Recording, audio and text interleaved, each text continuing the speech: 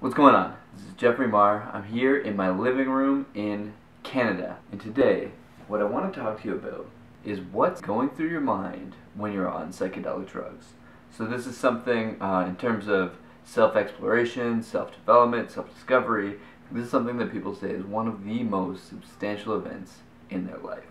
I want to just educate us on what's exactly going on, because if you were to, for example, do psychedelic drugs, which I'm not condoning whatsoever, but if you were to take psilocybin or LSD, one of the things about them is you could potentially find out that there was something, I don't know, you could panic, you could be like, oh, what's going on? But psychedelic drugs have been known to reduce sort of your ego, your sense of separateness with the world. They've been known to pretty much give you new insights, new thoughts about life. It's a very powerful tool. But I wanted to talk to you about what's actually happening in your brain, because you can panic, you can freak out, and no one has ever died from psychedelics. Like, you can't really overdose because you won't die. However, if you do a lot, you will go into another dimension and you'll feel like you're dead. So it's easy to panic and freak the fuck out. So I figured just having this video where I explain sort of what's happening in your brain when you're on these drugs will help you to sort of understand why,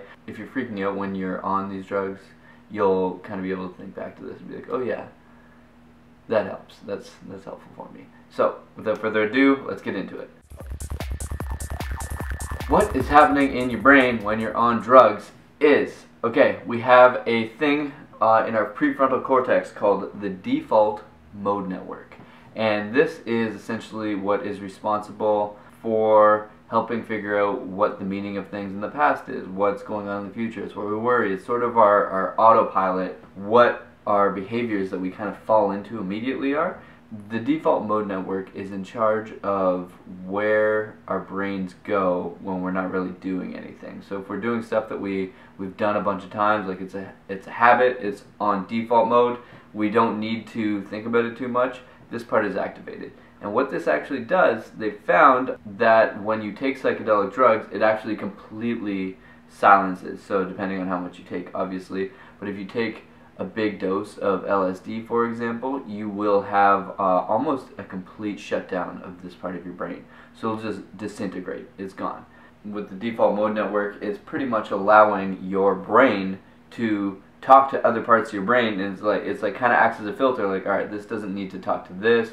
This doesn't need to talk to that. We're going to keep everything separated because there's no reason for our like this part to talk to this part, you know. But once that's shut down, all those parts of the brain can talk to each other, and it results in something called, I believe it's a high temperature search. Psychedelic drugs are bringing you to the brain strength of a 5-year-old. So a 5-year-old or lower, babies, children, they do not have a part in their brain. Default mode network is not built up yet. So if they were to, say, look for something or solve a problem, they're not going to put together like, okay, this problem in the past has worked, maybe this is the most logical way. They're thinking outside of the box because they understand that almost any kind of possibility could be the right answer. This is a way of solving problems that results in completely dumb ideas a lot of the time, completely inefficient.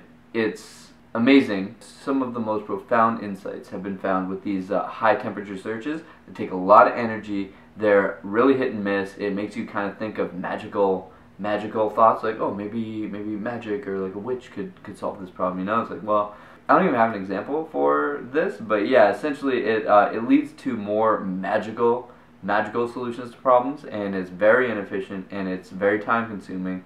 But they found that these high temperature searches, when adults who already have a developed default mode network shut that down and they start looking at every other possibility, they're able to think outside the box. They're able to sort of build on new possibilities that they never would have been able to consider without it. So this is sort of what goes down in your brain when you are on psychedelic drugs. Your default mode network shuts down, and then all the parts of your brain are able to talk. So if you're panicking, if you're freaking out, you're like, oh my god, like, am I dying, blah, blah, blah. It's actually your sense of self is disintegrating, because that's where your ego gets put together. Don't panic.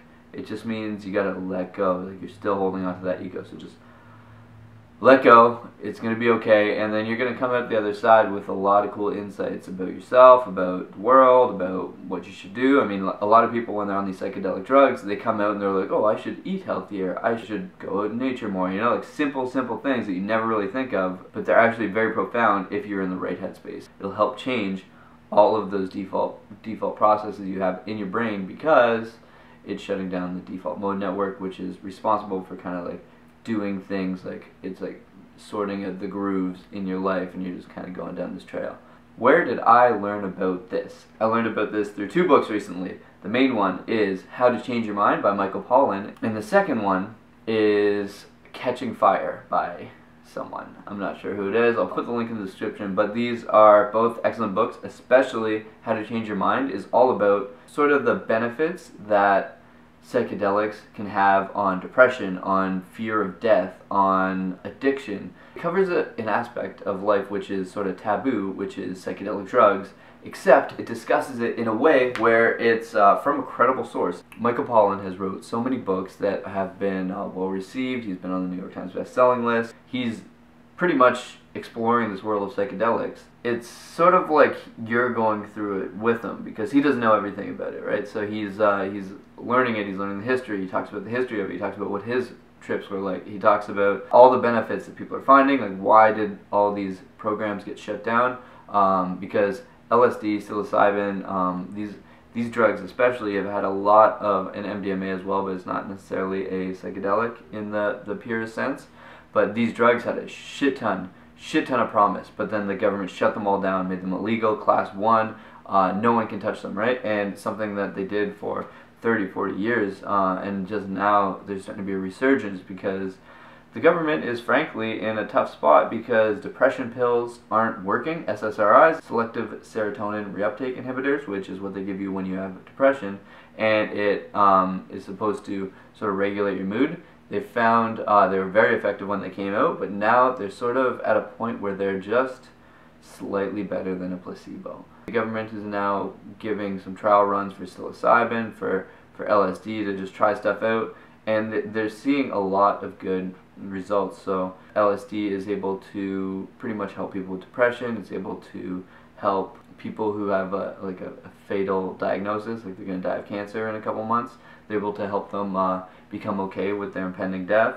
If you are tripping, if you are sort of panicking, like, oh my god, am I the first person to die from LSD, from psilocybin? Am I going to die from this? It may feel like it, but that's actually just your ego dying, and it's just your default mode network shutting down. So I hope this is helpful for you. I'm going to, I've been shit at making these videos, and I'm sorry, but I'm going to fix it. I'm going to fix it right now. I'm going to come out with these videos. You let me know what you want to see. I'm going to be traveling as, I'll be going to Budapest shortly. So I'm going to be doing some travel videos. I'm going to be trying to combine like travel plus self-development, and we're going to be doing a lot of cool stuff. And then let me know what books you want to see reviews of, and I will see you later. Make sure to like, comment, subscribe. I guess if I had to choose one, I would like you to subscribe to the channel. And then, outside of that, I want you to tell me what you want to see and let me know. And I hope you have a wonderful, wonderful day.